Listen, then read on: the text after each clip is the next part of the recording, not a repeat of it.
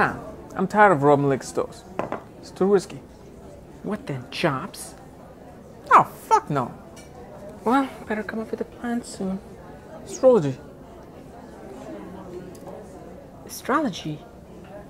Do you know in India, they have this thing called Vedic Astrology where fucking anybody in the Tom, Dick and Harry can open up a shop, charge people thousands of dollars for a remedy for this fucking Kalsarp yoga or Pitra Josha, and they just keep fucking charging them. People are so fucking dumb, they keep giving them the money.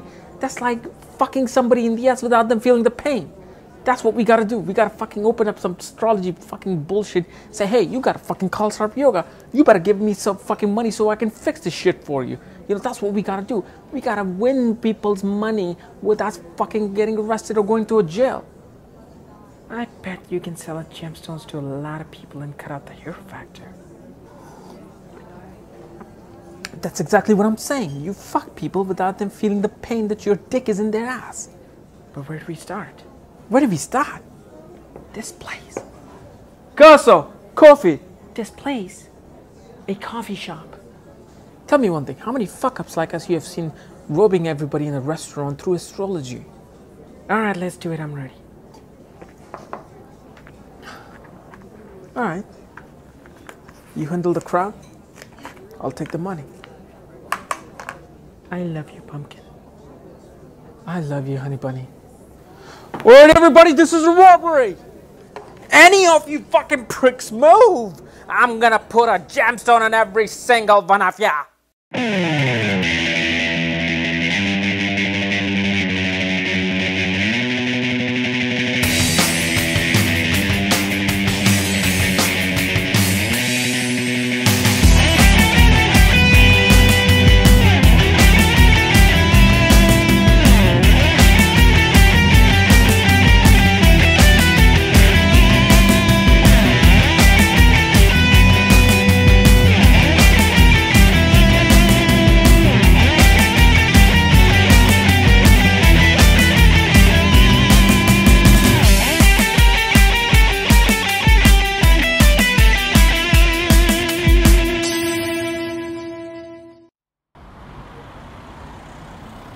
How long did they say till we knock on the door? About 5 minutes. So tell me about your chart again. What do you want to know? Like how you became a big movie star and gained all that money and shit? Well, the astrologer said my moon is in the second house in the sign of Leo, so it's creating some sort of a wealth combination through dynamic self-expression. Dynamic self-expression. Shit. Well, you know, that's what the astrologer said, that my career will start in my moon, mahadasha, or some shit like that, because it's my ascended lord creating a freaking dhan yoga. And not to mention, I had more than about 4 or 5 dhan yogas and raj yogas in my horoscope, which gave me fame. And you know, that's kind of not, that's actually kind of true. My whole movie career started when I was in my moon mahadasha, especially moon and Saturn, because they're both are very powerful in my horoscope. So, you know, my Saturn is exalted in my birth chart. My moon is creating a dhan yoga and a self-expression. So, you know, shit like that is happening. What the hell are you talking about Raj yogas and shit? See, in Vedic astrology, there's something called Raj yogas because due to certain planetary combinations, you know, they can give you a lot of wealth, a lot of fame, status. So, you know, like in my chart, you have Mars and Jupiter creating a Raj yoga. You have Moon and Sun, Moon and Venus creating a dhan yoga. You have Saturn again creating a small Raj yoga, but a very fucking strong Raj yoga. And then you got another Raj yoga and dhan yoga with Mars aspecting Venus in the Yetel. So, you know, it just gave me sudden fame and shit. But see, that's not the actual cream of the crop. The real thing came when he told me this thing about Navamsha chart, my divisional chart. Because I have more fucking Raj yogas and dhan yogas in my Navamsha chart than in my D1 chart. That's why I fucking made it in this industry, you see. Examples. Well, you know, like in my Navamsha chart, I've got like 5 powerful Raj yogas and dhan yogas. Especially my Saturn creating some sort of a fucking Panch Mahapurush Raj yoga. You know, like a supreme human being and some shit like that. Mahapurush yoga. That's it. I want one of those motherfuckers in my chart, man. That's it. I'm telling you, man, you dig it the most. So how does this shit called the Navamsha chart helps you? Well, the thing is, my moon is again in the second house of money in my Navamsha chart. So that helps a lot. Then I got Sun creating a dhan yoga. I got Saturn creating another freaking Raj yoga. Again, Mahapurush yoga and shit, you know what I'm saying? And then you got a fucking dhan yoga creating by Mars and Mercury in the 3rd and 9th axis and shit, he said like that. And then Mars looks at Venus. That again creates a Raj yoga. So, you know, it's just a bunch of fucking powerful shit that's taking place that made me a fucking movie star and a, you know, fucking dynamic actor. You know that shit. And what about your marriage?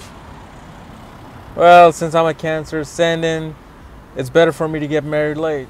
And, you know, I did get married when I was 37, so kind of worked out all right for me, you know. Oh, what's that bitch name? Kelly Preston. That's the bitch, right? Come on, man. That's my wife you're talking about. All right? All right. I'm sorry. Go on. Well, you know, they say that whenever Saturn rules the 7th house, especially for Cancer ascendant, it gives a late marriage because there's supposed to be some sort of fucking karmic backlog if you got like Cancer ascendant, and it's supposed to slow your marriage down. And what about the shitty time you had in the 80s? Well, you know, that happened because of the Mars mahadasha. Because Mars is in the sign of Scorpio in my horoscope and D1 chart. That really shows that there's going to be a lot of transformation in my creative self-expression. Because obviously, you know, Scorpio and Aquarius sign supposed to bring some karmic backlog, and they're supposed to give you sudden ups and downs. But see, that's not really the reason why I suffered in my Mars mahadasha.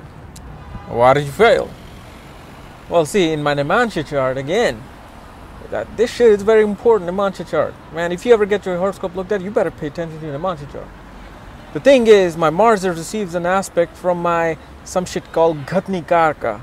Mercury in Navamsha, because Mercury rules the, you know, 6th highest degree. In some Jamini shit, they say that planet with the 6th highest degree brings some sort of a fucking ups and downs.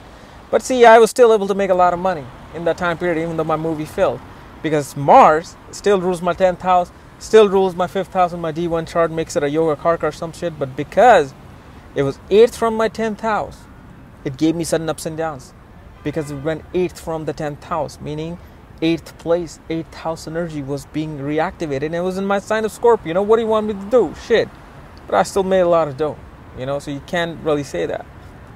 But you know, it's a little differences in India that really makes a big difference compared to here. Examples. Well, in India, you can smoke ganja anywhere you like. You can go in a restaurant, you can go on street, you can sit on your freaking balcony and smoke ganja and nobody can do shit. A cop can't do shit. Even if a cop comes and asks you, fucking give him 200, 300, 400 rupees and they fucking let you do whatever you want to. So, you know, it's a really great place. Haha, that's it. I'm going. I'm fucking going.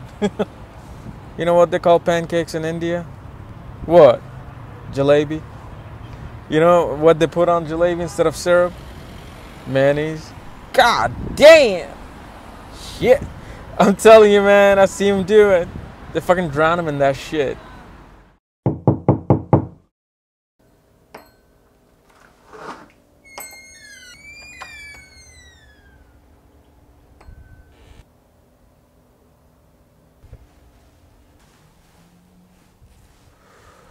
Rahu. It's here.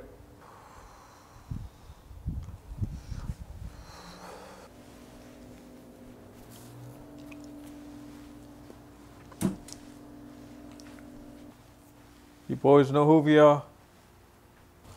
Boys know who we are? Hey. Keep chilling.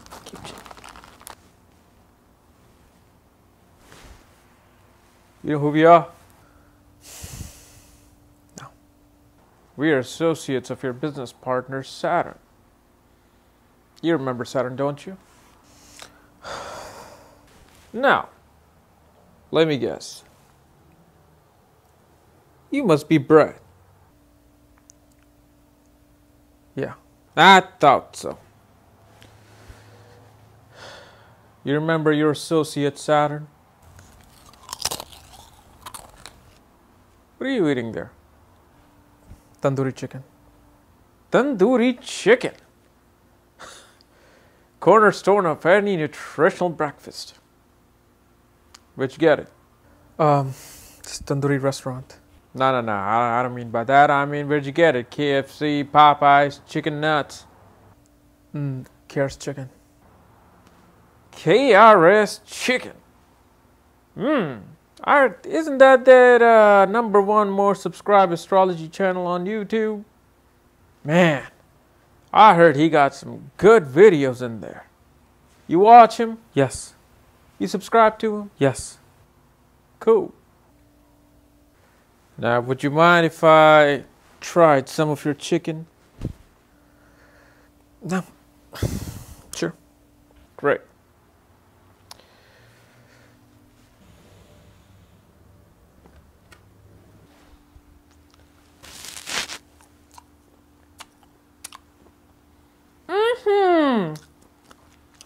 Now this is some tasty tandoori chicken. Hey Ketu, you gotta try the tandoori chicken, man. Ain't hungry? Well, whenever you're hungry, you gotta go down to KRSchannel and try this tandoori chicken. What are you drinking there? Lassi. Cold lassi. I gotta try some of that. Do you mind if I try some of your lassi to quench my thirst? No. Sure. What is it, made of milk or some shit? Yogurt. Yogurt? Damn, I heard that's some healthy shit right there to drink some yogurt. My mama always told me to drink some yogurt, dog.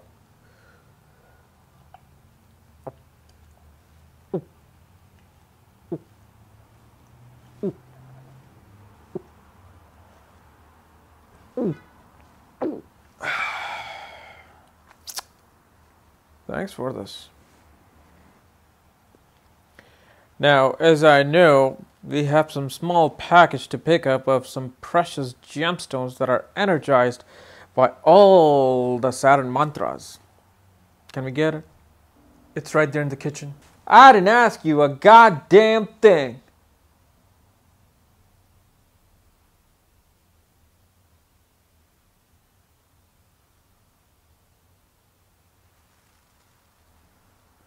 You were saying? It's in the bottom drawer. On the right.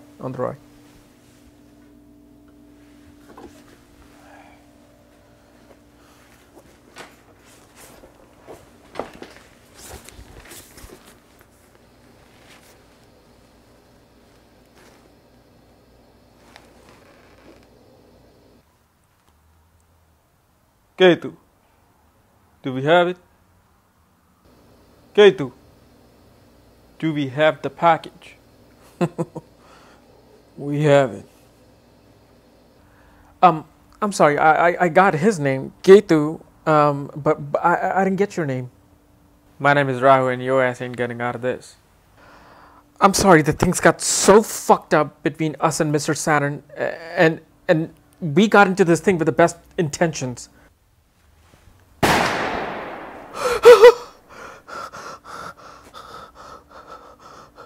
You were saying?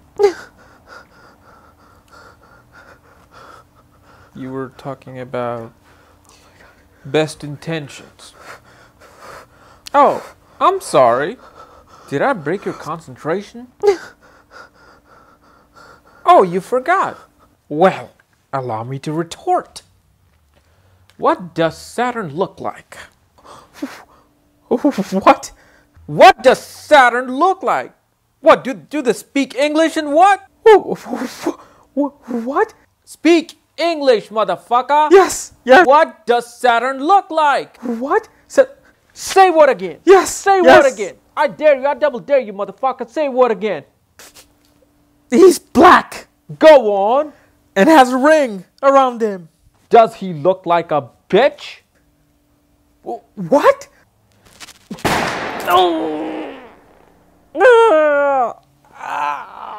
Does he look like a bitch? No. Then why are you trying to fuck him like a bitch, Brett? No. I didn't. Yes, you did. I didn't. Yes, you did. And Mr. Saturn does not like to be fucked by anybody except Mrs. Saturn. You read Prashara Hora Shastra, Brett? Yes. Well, there's a passage that I would like to tell you about. Well, when Saturn transits 12th place from the moon, It starts off something called Sadi-sati. And Sadi-sati lasts for 7.5 years until Saturn moves away from the second place where your birth moon is placed. And in that time, Saturn is gonna bring his thunder and furious anger to lay upon the karmic lessons he's here to teach you.